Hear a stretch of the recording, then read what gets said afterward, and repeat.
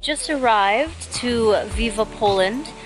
They are an organization here. It's actually, Viva is based in the UK, but there is a very large animal sanctuary here, about an hour outside of Warsaw. They're doing amazing things. This is a really large facility. We're right now with the dogs, quite a few, about 200 dogs here. And once they adopt dogs out, they continue to rescue and bring more in, and they actually adopt over 2,000 dogs out to people every year. It's incredible. We took away 130 dogs from a breeder because he was breeding Shiba Inus, Chihuahuas on a former fur farm. Calculated that it's better to breed dogs because it pays off better. So we had to take away 130 dogs from small cages. They were wild, and only 2 are left.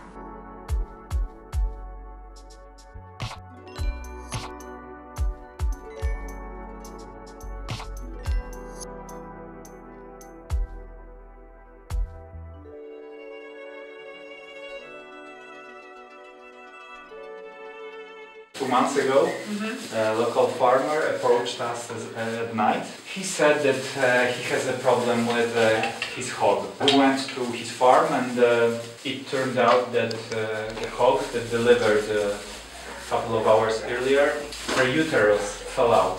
What he wanted us to do is to help him stuff back inside her uterus so she can survive 2 more days to feed the piglets, because otherwise they will not survive. The piglets will not survive, and he would not be able to raise them for meat and make profit on them. So of course we could not agree on that because it would be 2-3 day agony. So we euthanized her with our veterinarian. And when we were getting ready to leave, he said we can take the piglets because he will throw them to trash.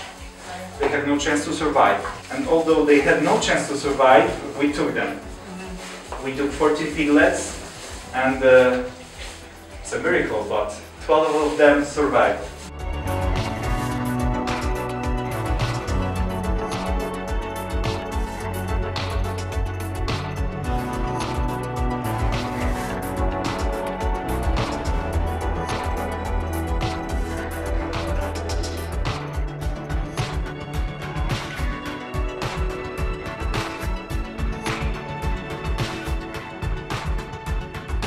Come visit, come volunteer.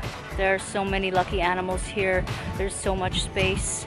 And it's really a beautiful thing to be here and to experience this. Thank you to Viva Poland and to all the volunteers.